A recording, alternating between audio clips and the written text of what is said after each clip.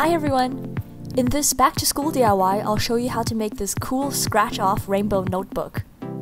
This is great fun to play with if you're bored during class and your teachers can't even take it away from you since it's part of your notes. If you want more crafting inspiration, then be sure to check out the Crafty Amino app, which I've just joined. I know lots of you are on there already, so you can find my official page, which is macaroon/cutelifehacks. This is a free app designed just for crafters, and you can meet lots of new people, share your work, and create your own blog posts or polls. There's also a section with loads of DIY related chats, so you can pick any topic you like and then join the conversation. This is the most popular feature of Crafty Amino because there's no other app or social media that lets you chat with so many crafters in real time.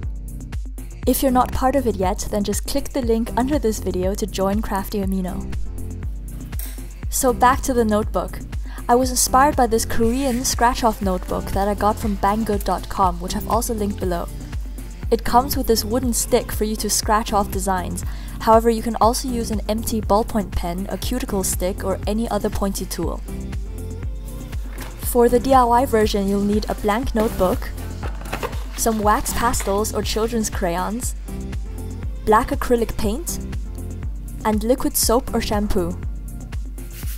I strongly recommend using an artist sketchbook like this because the pages are blank and it comes in a spiral binding. You should be able to find one easily from any art or stationery shop. However, a single page is still too thin because the paper will crinkle if you add paint over it. So we have to stick several sheets together to create one thick page. I'm using a glue stick for this, which is best for sticking single sheets of paper together. Make sure the two corners of the page match up exactly and then carefully press them together. Then repeat this process until you have a thick base for your scratch-off page. I ended up gluing 5 sheets together to make this one. You can also make as many or as few scratch-off pages as you want. You can create an entire notebook like this or simply add one page at the front or back to doodle on if you're bored in class. Next, take your crayons or wax pastels. I found these neon colored ones, which are nice because the colors really jump out from the black. These have to be wax based and not soft pastels, which are powder based.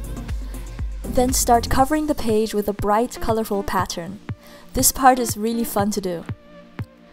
I'm using round blobs here, but you can also draw stripes, triangles, or any random shape you like. For best results, try to make sure that the page is covered up with more pale colors like yellow, orange, and pink instead of darker ones like blue or purple. It's important to check that the whole surface is really covered with waxy crayon or pastels. If there are any spots of paper showing through, then those parts won't scratch off properly later on. For the next step, mix equal parts of black acrylic paint and liquid soap together. You can also use shampoo, dish soap, or any type of clear shower gel. This actually gives your notebook a nice scent, so pick a smell that you like. Then start covering the page with a thin layer of paint. Be careful not to apply too much at once or the moisture will cause the paper to crumple. The first layer might still be slightly see-through, so once that's dry you can add a second layer of paint which will cover everything up. This paint actually dries very quickly, so I was able to complete this whole page within 15 minutes. And now your scratch-off notepad is done. You can take any sharp object and start writing or drawing on it. One suggestion would be to create a cover page like this for your different subjects at school.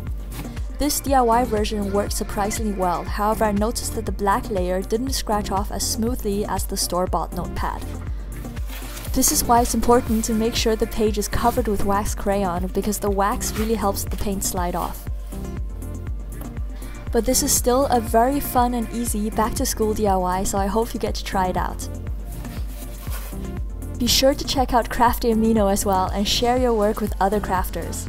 The app is completely free and you can also find other Amino communities based on different interests. Thank you so much for watching and please subscribe if you like this.